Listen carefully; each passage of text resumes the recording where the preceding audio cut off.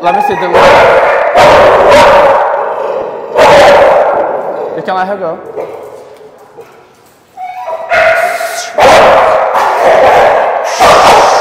8.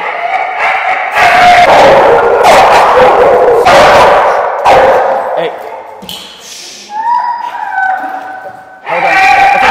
Hold on, let go.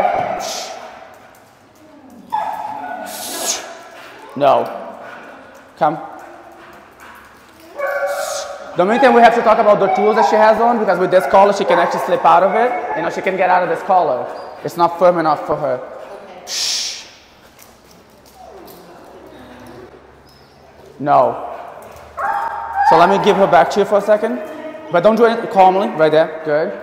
Let's put a different leash, because she can slip out of that one if she pulls back. So just put this over her head really quick.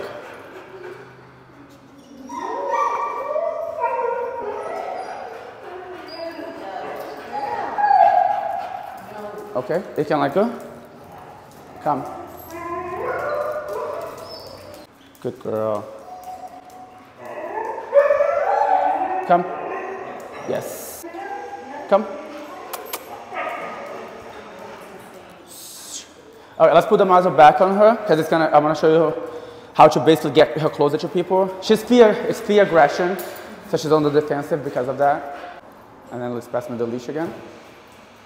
Good. Good girl. Come on. Come on. Good girl. Yes. It's okay. Good. Good job. Good girl. It's okay. Come. Yes. Good job. Basically what I have to do is some more exercises with getting her to follow me around, and then she's going to get more comfortable. Come. Come. Yes. Good job. Because she's insecure, when someone is approaching her, it put her in a defensive place. You know, she feels like she needs to. The only thing that dogs know naturally, run and hide, or they have to turn around and fight. So because these dogs are on leashes all the time, they are in houses and in yards, they don't have the ability to learn to even run and hide. They learn automatically to defend themselves. So that's why you see the reactivity, the aggression that they're showing, the barking, lunging, because she's basically telling me back off, back off, back off. And as they get older, they become more confident that like they have to go forward, they have to put up a fight. So that's why you see these dogs getting worked up and ready to fight. So what happens is if you just correct her, tell her, no, stay, leave it. It's not enough, because that fear that she has is really intense. So when you're doing those things, even with physical correction, like even the leash pops and stuff, it's not enough, because she's so scared of what's approaching her. When you offer a reward like treats or balls, something, for a dog that is like really reactive, a little bit more intense, it's because the fear is also that intense. So it's also not enough for them. They are more focused on the trigger that is coming towards them. So what I like to do to make it easier for the owners and the dogs is teach them a safe way around that. So first of all, every time we go out, you're out there to train her. Because if you get distracted, this thing that I just explained to you is going to happen every single time. If she sees a dog or a person or anything that triggers her, and that's the same thing for all the dogs, you know, they see something coming towards them that they're scared of, they're going to be defensive. Just tell him good job, but very calmly.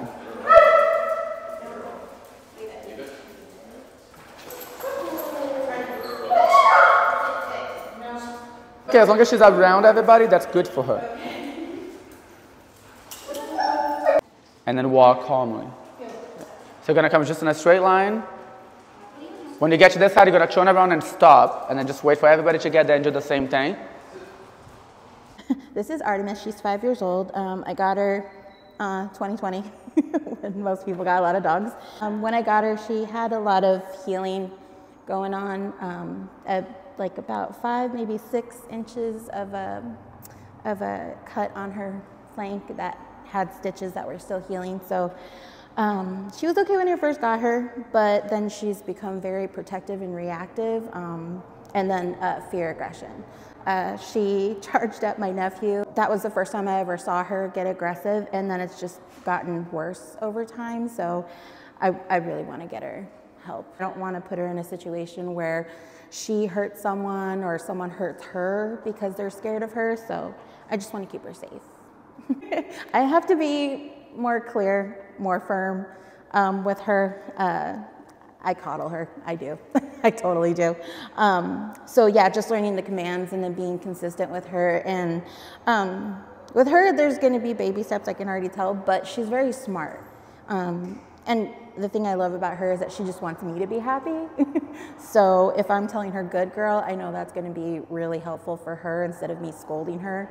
Because when we get back from a reactive walk, she's just very sad and just hyped up, and it doesn't feel right. So I don't want her to feel that way. I want her to be happy. Because at first, like, I wouldn't take her anywhere just because I couldn't get her used to certain places. But the collar's a big thing. I didn't realize how much of a communication tool it is for her, because she'll pull, especially when she's like scared or just trying to protect me and her. So the prong collar actually made a big difference. I'm not pulling her as forcefully, like she's getting it. So I think this is definitely going to be a must for this little girl right here.